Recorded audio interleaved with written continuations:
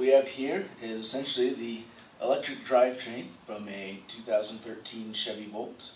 We've got the battery pack here, which I think many people have seen pictures on. But we've also got the inverter, or both inverters, as I'll get into more, as well as the gearbox, motor, and generator there. A couple of notable features. One is, if you're ever interested, there's a main safety disconnect right there. You can pull out, de-energize the entire pack. The connections are made up here between the motor, between the inverter and the battery, as well as between the charger and the battery. And I'll show the pictures of that there in a bit. As far as the battery, it's actually in a composite case here. It looks like it's a SMC sheet molded compound, just really fiberglass and plastic. There's a series of a lot of bolts going around the side. I believe they're 10mm heads, so it's probably an M8 screw. And there's probably 2 or 3 dozen of them going around the perimeter. And take a look inside the cells, and it's the next step here, so start pulling out all of these bolts.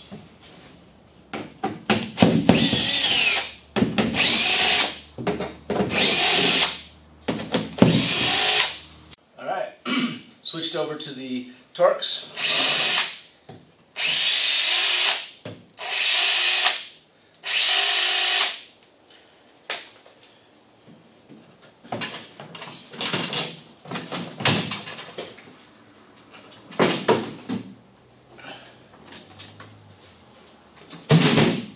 You can see the entire cover comes free, and you can see the general pack. I'll move the camera over for a better angle here in a minute. But the general layout of the pack is broken up into 4 modules, 2 in the middle, 2 in the back. They're actually different size, different cell count, so they're not symmetric, which is unfortunate. Here, the pack is all hooked up. I'm not sure the state of charge of this pack, but right now it's reading 372 volts for the whole pack. This is the disconnect that I was talking about earlier. You can see if I pull that out, voltage drops all the way. So nice little emergency disconnect. It's a bit hard to get out. I'm not sure if it's actually fused inside. It's just really 2 blade terminals going across that fits into that socket, but it's quite heavy. It feels like there's something more inside there. I might dissect this to figure that out.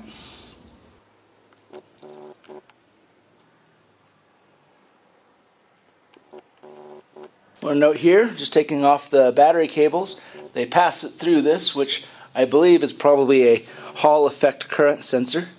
I'll have to pull that open to see. You can get a better shot of the coolant lines. Obviously they kept it flexible so that they can be able to assemble and disassemble, and also if there's any movement between the packs, such as in a crash, then it'll be less likely to leak.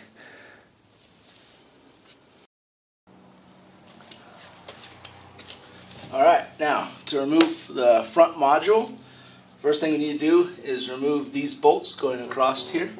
We'll also disconnect the battery connections. It's actually very easy because all you need is a 10mm socket. Obviously make sure you're not going to short anything out in the process.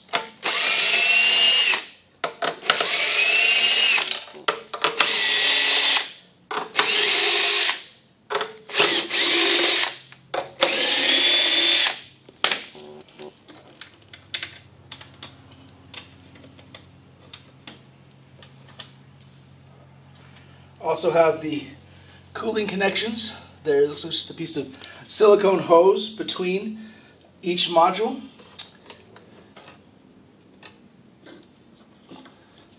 And also running through here, we'll have to pop this out. They just slip out.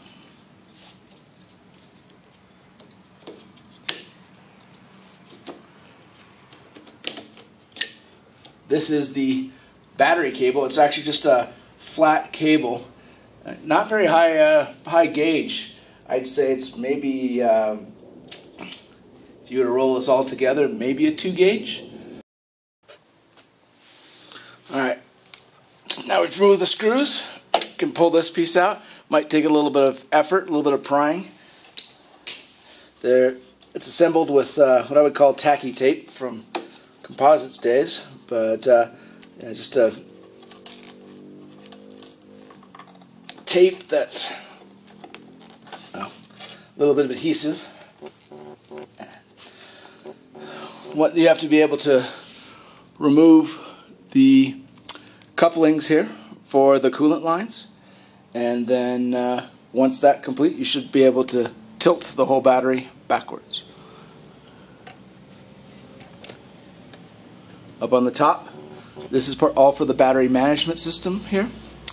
It's actually, the controller is under here. That's a little module that pops out. If you want to monitor or use your own BMS, there's a couple options. Obviously, there's those that say you won't need it. That would be the easiest. The second option, easiest option, was to be if there was if we could crack the BMS system itself and be able to use it, or if you want to do your own BMS, be able to track down these connectors and then be able to hook it up. Not necessarily just for active balancing, but just for at least for monitoring the cells. These aren't lithium iron phosphate, so they do take more care and feeding than because they're lithium cobalt, if I remember correctly. And there's temperature monitoring and cell monitoring at each cell that, to be honest, I would not go without, just from a pack safety standpoint. All right, here we have the entire pack broken down into modules. So the entire pack is made up of a forward module, a middle module, and a rear module. Now, each one of these modules is made up of combinations of 48 volt and 24 volt modules connected together in different configurations. In the rear here, you've got what really looks like two modules together, but they're actually all bolted together. We'll show that here and banded together in a bit. But there's a 48 volt module, a 24, another 48, and another 48 here. The front pack is made up of two 48s and a 24, and the middle pack is just 24. Also up here is the front housing for the pack, which shows where the charge port comes in, and this is the main connection going to the inverter. The BMS connections and then the coolant connections are here. We'll tear into that a bit later. I've been told there's a heater embedded in here, so I'm interested to see that, as well as there is a what appears to be a BMS unit here, but we'll have to tear apart and see. Now, as I talked a bit earlier, each one of the modules has its own BMS. There is a control BMS on top here. Comes out very easily. Just 3 connections that comes into it, along with these small pigtails that go to the wire taps for all of the BMS. And you can just pop out the harnesses there. Each one of the BMSs has a discrete connector, depending on which module it goes to, with different wiring. Have the pinouts for that. However, on the other side, where it actually goes into the pack, it is the same pinout and same wiring, as far as I can tell, on each one of the modules, depending if it's a 24 or if it's a 48 volt module. The connector is something I'm trying to track down right now. You can actually use the same connector in all locations, save there's a little nub here on the 48, and then on the 24, and then it's on the opposite end on the 48, just so you can't be able to mix them up. So bumps right here for the indexing key is right here for the 24 and here for the 48. I'll tear into this later. You can see the part numbers indicated there. but not really too interested in that right now. More interested in finding the connectors so that we'll be able to monitor the battery voltages directly through these taps. Be very simple to make up a harness, assuming you can find those connectors, which I got to imagine you can, and plug directly in. Alright, so we'll pull out the other BMS, and for evaluation's sake, I've labeled all the different connections, so if I ever have a question of where something goes, I put it back. Now, the module is held together on the sides here. There are actually 4 bolts, and just like everything on this pack, it's a 10mm socket. And then on top there is a metal band. And the metal band there really is very little tension on it. You can pop them on and off with your hand. I like to do this with the plastic cover still on, just to make sure that there's no chance of arcing across the terminals. But just a sheet metal band, and you saw how easy it was for me to take off. Now, the next step is actually removing the cover, and for that we will need a flat blade screwdriver. Alright, so we come in with a flat blade screwdriver. There's just these little tabs here. Be very careful that you don't reach in too far and cause an arc. Pop off the cover. You can see the exposed terminals. Just like before, be very careful. Dropping a tool or anything metallic across there would be a bad day. See no watches and rings while you're doing this work, because there is a lot of energy stored in these modules.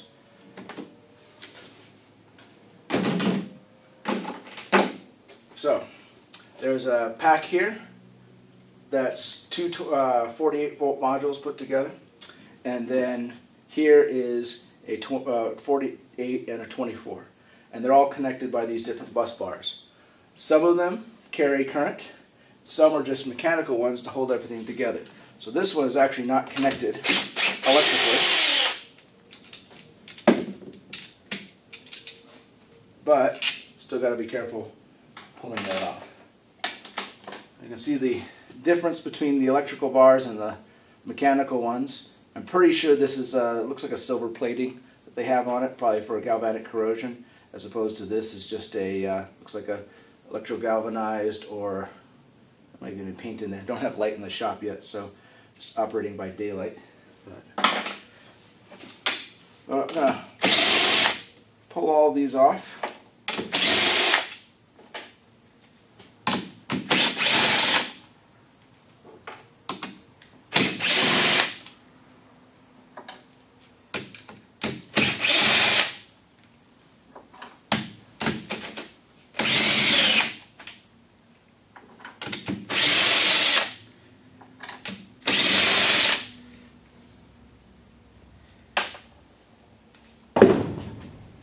Now we can pull out all of the bus bars. Put those off to the side. Now, this rear pack is interesting and different from the others because, let me turn it around here, the coolant does not come in the ends and come in and out like the ends. It actually comes in the middle with an unusual coolant connection.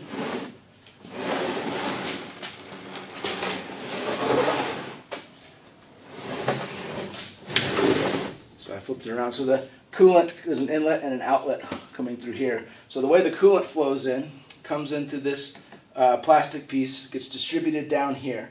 And on one side it's pressurized for an inlet, and on the other side it's pressurized for the outlet. So the fluid flows in, there's a channel that's formed by all these stacks of battery racks, and the coolant then moves through across the cell to the other side. This is in a completely parallel coolant configuration. Here we can see the ends of the two different packs. So this is the front pack here. You can see the coolant lines there, and then the rear pack is just blocked off on either end. And this is important if you want to retain the liquid cooling, which I'd highly recommend.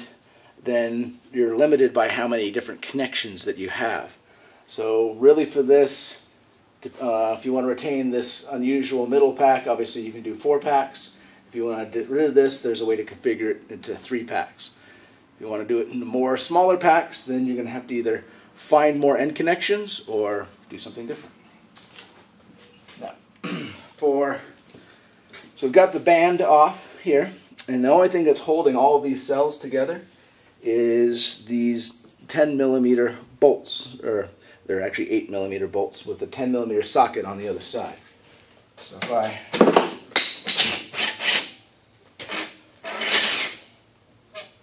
pull one out,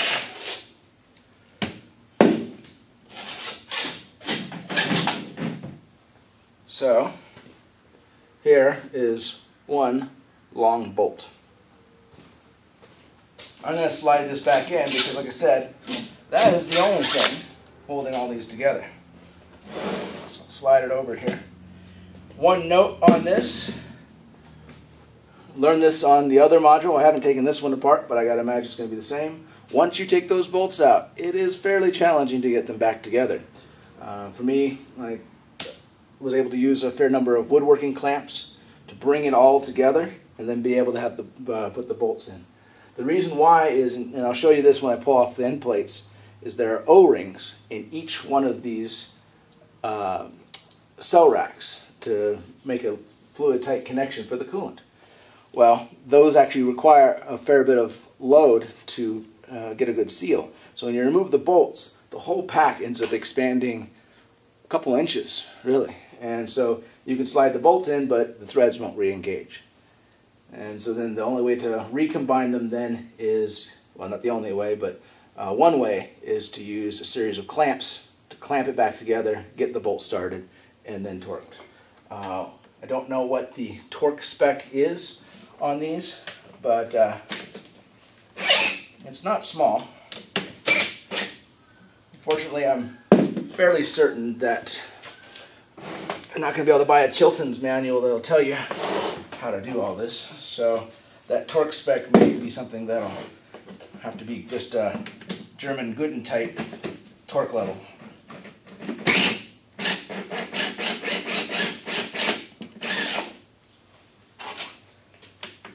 I like to back them all out slowly so I don't have one holding all the torque and having everything. And there we go. And as expected, there's a little bit of extra coolant still in there.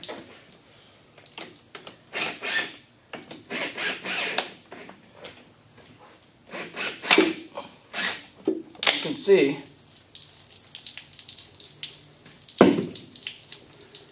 that there's a fair bit of pressure there holding it all together.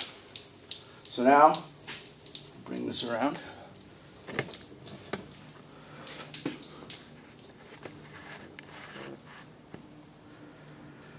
So you can see where the packs have separated. And we have the central cooling passage, and you can quite clearly see where you have one 24-volt module and two 48-volt modules. Now I've pulled out the very long bolts here, and you can see how it's broken up into the individual modules. You can't really break them up any further. There is these plastic caps hold them up the rest of the way, and these caps are looks like glued or ultrasonically welded down to the racks below. Now on the end here, I have the end plate I was mentioning, comes off, and right here there's an O-ring seal. The way the racks are designed for the trays for the batteries is that each side has a male and a female side, so they just nest in at the exact same, regardless of orientation. So you take this plate off, and you could put a block-off plate on here, or you could put this as the coolant passage that I was showing before that's in the middle of the module, or like on the end one on the other modules, there's just straight pipes or elbow pipes, as the case may be. So now you can get a good view of it here. On these ends for these trays, the stamped, it's just a stamped steel pack, helps to, or end plate helps to spread the load over it for the tension. But really most of the tension, or most if not all of the tension, is just for these O-ring seals.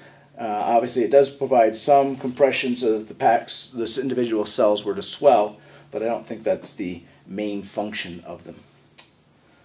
So you can reconfigure this if you want to. You could move these together. I mean, I could put a long bolt back, put the long bolt back in with the end plates, and then be able to have, like right here, going up to this point, this is now identical to the front module, and I could put it back that way. Or if I wanted to go even longer, I could put 3 of the 48-volt modules in series.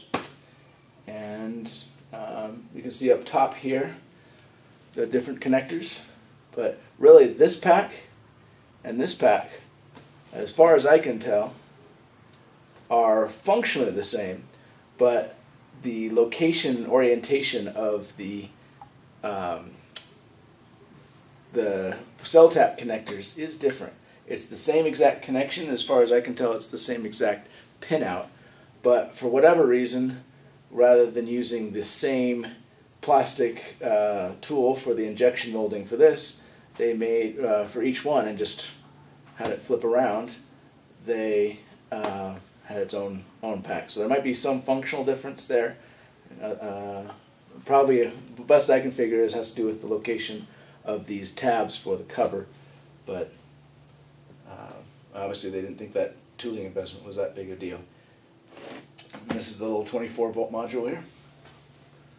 So that's the rundown of the pack itself. Later on, I'll tear into the end housing here, showing with the different connections, and see what goodies are in there. So I've been told that there's a heater embedded in here, and I'm curious to see what the BMS interface is as well. But past that, I don't think we'll end up reutilizing this. Rather, put this back into usable voltage, since the pack goes up to about close to 400 volts thereabouts, fully charged, not the GM fully charged, but the 100% state of charge. That makes it difficult for most controllers to go up to there. I'm a big fan of the Soliton 1, and it really tops out about 340, 345 volts. So I may end up pulling out a couple of the 24 volt or one of the 48 volts, depending on how I want to configure it. The nice thing is there are just 2 of the 24 volt modules, so I could pull those out and configure just the 48 volt ones and get just under 350 volts, and should be workable for the Soliton controllers. Obviously different controllers, different ratings, so it's going to depend on an individual's application.